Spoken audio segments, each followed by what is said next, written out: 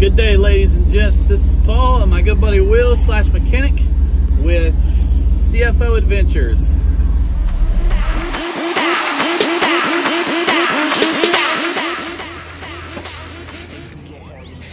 Alright guys, here goes our trip. So we have a unique one this time. We're going to get a 1947 COE.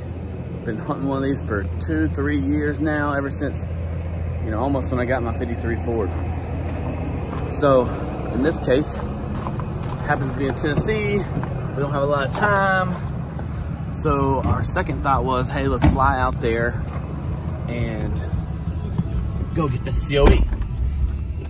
Well, if you think about how much time it actually takes to go to an airport, you drive there, 45 minutes, get there 2 hours early, which I never do, but 2 hours early, take your hour flight, get off the airport, probably kill at least 30 minutes trying to get out of there, get a car. I mean, you're almost 4 hours right there. So you might as well drive, nice comfy truck like this, trailer, have some fun, right? Then, I don't know why it didn't dawn on me, I have 2 airplanes in Gastonia. The problem is getting somebody to fly the plane back, right? So yeah, I could fly somebody out there and drop them off, let them drive the car back, and I can fly. What's the fun in that? I mean, I want to get the COE and I want to drive it. I want to say I went 6 hours in this thing. So that's what we're doing today. Honestly, the COE was the most fun part, but it kind of turned into a very unique day. I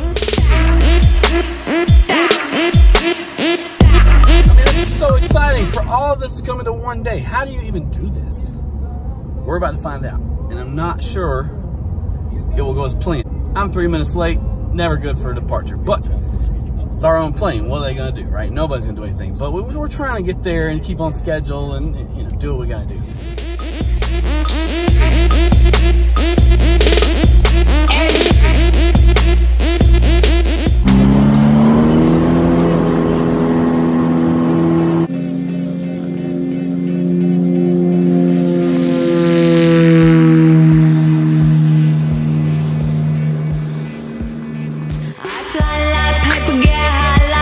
If you catch me at the border, I got visas in my name. If you come around here, I'll make them all day.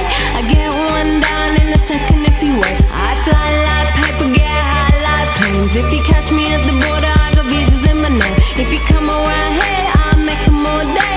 I get one down in a second if you wait. Sometimes I think sitting on trains. Every step I get to, I'm clocking that game. Everyone's a winner, we're making our fame. Bonafide hustler, making my name. Sometimes I think sitting on trains. Every step I get to, I'm clocking that game. Everyone's a This is a Travis Barker production. Soldier Boy, tell. Hey, I got this new dance for y'all called the Soldier Boy. You just gotta punch, then crank back 3 times from left to right. Soldier Boy, I'm in it. Why me crank? This COE was in Knoxville, Tennessee, so we decided to change it up a little bit, head out to Gastonia, which is AKH, and depart this morning. We took the Cessna 182 out here to downtown Knoxville, and then my buddy Tom decided to fly the plane back for us. So we got dropped off, picked up by Dustin, who was the builder. You can actually see his tag right here. And the truck was exactly what we thought it was. So we took it, paid it off. We're heading home, driving down I-40. So why me lean that, why me raw? Superman that, yeah, why me crank that RoboCop? Super friend, now why me job? Jocking on them, hate them. All right, guys, here she is. Stopped to get some fuel. Half tank down, 2 hours later. But she is beautiful. On the road again. Just can't wait to get on the road again. The life I love is making music with my friends, and I can't wait to get on the road again. On the road again.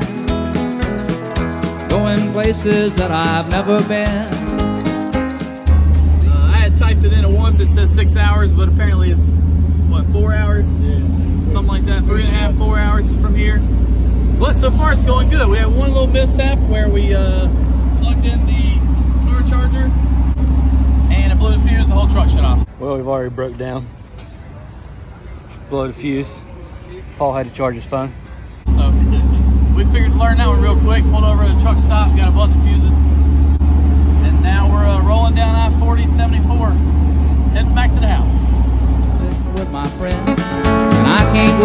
on the road again.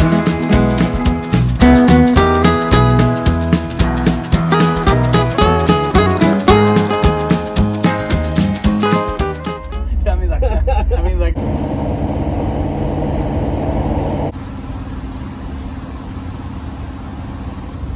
All right, so we made it back to Clover, South Carolina. Everything went well, drove great, smooth ride, 60, 70 mile an hour the whole time.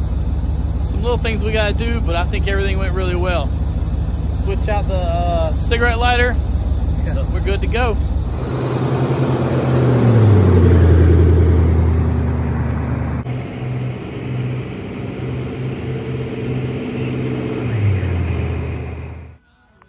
All right, guys, we're back home. We made it all the way back to the TK barn from Knoxville, Tennessee with this 1947 Chevy COE.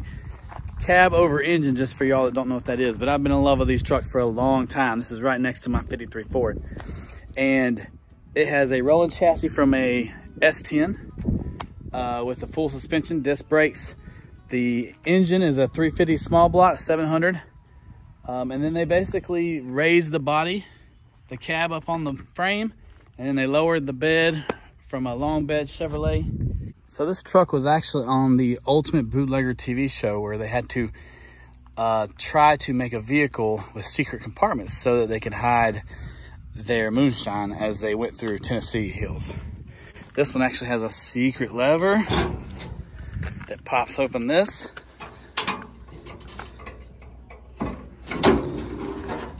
And then you have your storage compartment under there. The other place that they hid it was underneath this bed is a 55-gallon tank that holds moonshine. And it actually has a little spout right here that he added after the show so you could put your moonshine bottles there and actually fill it up from the tank. The inside is pretty basic, but at least it's in decent shape. We'll have some new panels coming. You can see we traveled today from our airplane to our drive back. And we'll probably change this seat out, get more of a King Ranch style seat with a middle console and cup holders.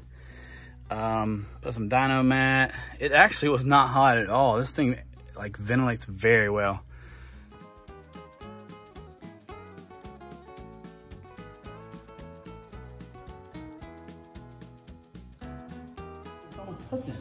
I love COEs. I'm so ecstatic that we have a COE here finally. And that it's on a truck chassis with a 350 engine. It drives just like a small truck.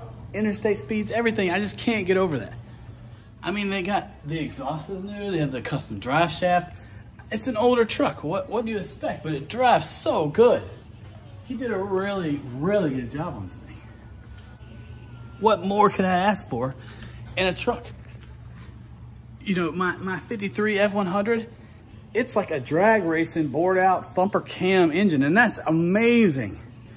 And I do drive it a lot, but this is one you could drive out of town. You could take it up to Virginia. You could go up the interstate and pass everybody else waving at them. Because just so you know, everybody in the world that goes by this thing hangs out their window, waves, says thumbs up. The gas stations, they're all talking to you. I mean, this is an amazing truck, and this just has the perfect setup. Look at this. Like, I love that long bed, drop 10 inches, and that cab sitting up on that frame is perfect. The flight out there, everything that we did today was totally worth this, so. All right, this is truly the best part of bringing one of these vehicles home. Is the boys get to ride around with me, right? Yeah, let's go for it.